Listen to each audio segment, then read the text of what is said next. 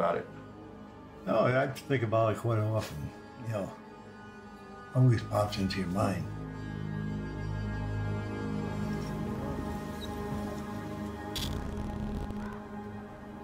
All of a sudden, the woods went to this dead quiet. Robbie called me that night and said, Daddy's missing in the woods, but don't worry, we'll find him. The FBI, according to their protocol, doesn't search for missing people. So do you understand why they were there? I thought they were there to provide some sort of technological support, but I didn't have any contact with them myself. Have you ever had them on a search that you've done? No. We did find the pelvis partially buried, a thin jacket. Any pants? Pants? No. Socks? No, because we didn't find any feet. No feet? Right.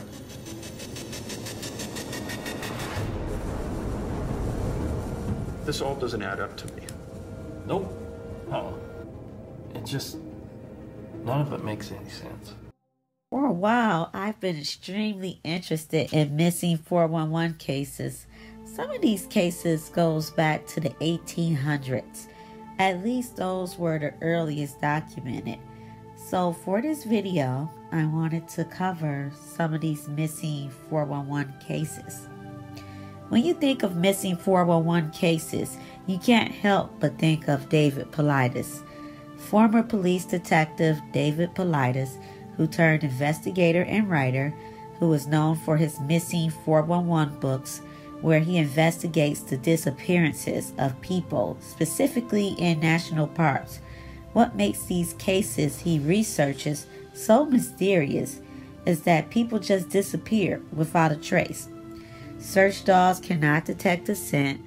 A lot of times the missing person's shoes are found, and either the missing person is found in an area that was previously searched, or their remains are found in a previous search spot. David lists these characteristics that makes a missing person case connect with a missing 411 case. Point of separation. If the person is with someone and decides to separate from the group. Time of disappearance. Boulder fields. If there's near water. A weather event which happens close to or after the disappearance. Disability or illness of the missing person. Canines can't detect the scent when searching for a missing person. The missing person is found in an area that was previously searched. Or if the missing person has missing clothing. Or if the cause of death is unknown for the missing person, and the geographical listing, meaning if it was in what they would deem as a cluster area where other disappearances has happened. So these missing 411 cases piqued my interest and many others due to the fact that there's no explanation or logic that can explain why people are vanishing in national forests or urban areas. Now, last year, David Paulides' second movie, Missing 411: The Hunted, came out, and the movie details some cases of hunters who disappeared from North American wildlands for hundreds of years without a trace. Now, one of the disappearances in the movie is the disappearance of Aaron Hedges. Aaron Hedges was a 38-year-old hunter from Bozeman, Montana, who went elk hunting in the Crazy Mountains in Montana in early September 2014 with his two friends, Greg Leitner of Idaho and Joe Depew of Bozeman. The friends began their planned week-long trip at the Cottonwood Lake Trailhead on Thursday, September 3rd of 2014, around 20 miles north of the town of Billings in Montana. Aaron carried a bow and arrows as well as a handgun in his pack. His friends were armed with rifles. They intended to base themselves around Campfire Lake, and the group had 2 horses and a mule. Aaron was last heard from on September 5th of 2014. His remains were located 2 years later in 2017, 15 miles from his original destination. On September 5th, 2014, at 10 a.m., Aaron decided to head up towards Sun Lake Lake to try and replace his lost sleeping bag that he lost when his mule was spooked and threw Aaron's supply kit and sleeping bag. His plan was to seek shelter where they had a hunting camp the previous year and where the group had placed a cache, including a spare sleeping bag. Greg and Joe told Aaron he needed to come back into camp as the area is isolated and dangerous at night. He explained he was going to grab the supplies and return to his friends that evening. His friends called him at 4 p.m. on their Garmin walkie-talkie, and the equipment showed their GPS positions on the screen. The GPS position of Aaron was on the very edge of the screen, as he had missed the fork in the trail towards the lake and was instead walking north for some reason. That was the last time that the group heard from Aaron.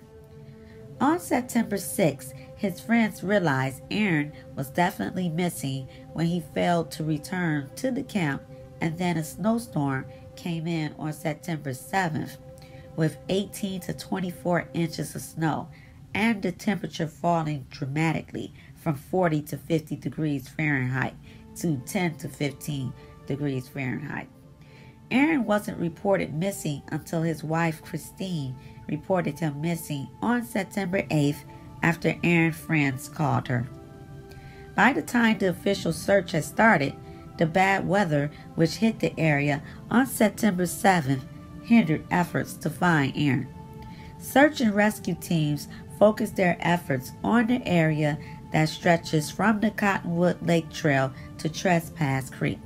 20 dog teams, 7 horse teams, 59 ground searchers, and National Guard and private helicopters equipped with night vision equipment and spotlights eventually joined the effort. Aaron's boots were found on Wednesday, September 9th, 2014, the second day of the search, way east of Sun Lake Lake, close to the creek and falls. Close by was a camelback water bladder, and just off trail was a fire pit with a partially burnt cigarette pack, a fire bundle, 2 waist belts from a backpack which had been cut off were also located, but despite an extensive search, nothing else. The tube connected to the bladder had been removed, causing searchers to believe that Aaron had tried to drink water. Puzzlingly, the searchers were in the same spot a day or two before, but didn't come across the items. It was strange that Aaron would remove his boots in the snow and cold weather.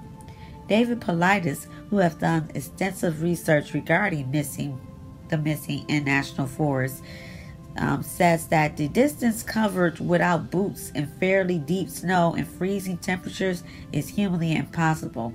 It's 13 miles from Sweetgrass Creek to the Rain Ranch where the boots were found.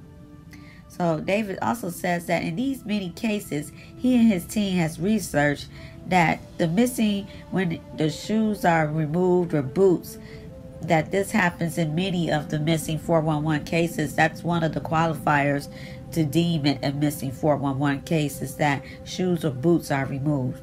Also, search dogs cannot pick up the scent, as well as the other characteristics that I spoke of earlier in the video.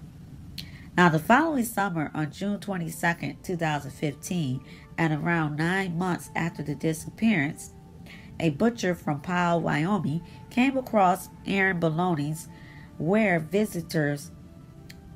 was visiting relatives, at the Rain Anchor Ranch in Sweetgrass County.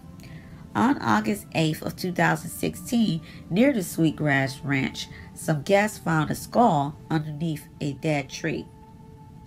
Now, investigators found a Samsung cell phone on Aaron's body and was initially hopeful to recover data from it to gather further insight into his death, but it was found to be corroded beyond repair due to being exposed to the elements for 2 years.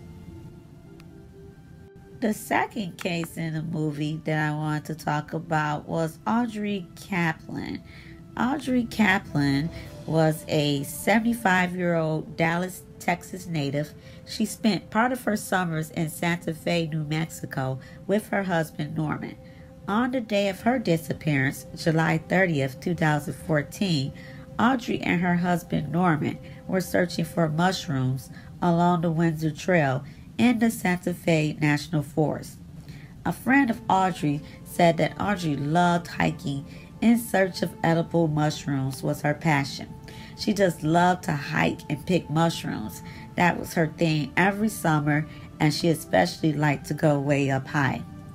Now, during Audrey and her husband Norman time on the trail that day, July 30th of 2014, Audrey separated from her husband. It's not stated what happened that caused the separation. She was never seen again after that. Now, up to 80 volunteer searchers were involved in looking for Audrey and were assisted by state police and New Mexico National Guard helicopters and search dogs. Now, a week later, Audrey's remains were found approximately 1.2 miles from where she was last seen. And that's another thing that David Paulides points out as well in his missing 411 cases that deems it a missing 411 case, is that many times when remains are found, they're found in locations that were previously searched, and many a times were searched more than once, several times, and there was nothing. And then some time later, someone finds the remains or comes upon them, and that area was already searched extensively. So in Audrey's case, she was also found with no clothing on in a fetal position.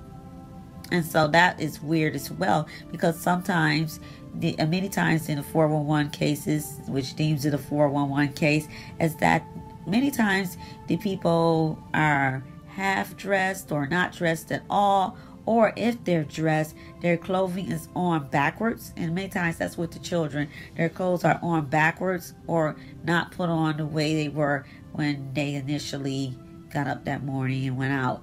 So that's another weird thing that makes these 411 cases very strange. Like, I try not to get too much into the paranormal or into issues of that nature, but I'm sorry, in some of these cases, you can't help but think that something not of this world is happening. Either there's some kind of portal into another dimension, or there's some kind of entity that's doing this. I know in a couple of cases, there were reports where people had saw a hairy man-looking entity, and that was the same day of a couple of disappearances. And again, I will get more into those stories as I go along, but definitely with that being said, it makes you think, is that the case? Is there something that's out of our realm, out of our understanding, far as, something of that nature, of Bigfoot or some kind of alien entity or something of that nature? It's not scientific. It's not tangible because you don't have concrete evidence to prove. But in these cases, there's no way that concrete evidence is ever going to be proven because of the abnormality of it. So that's my opinion of the situation. But again, like I said, it's definitely something that I will continue to explore.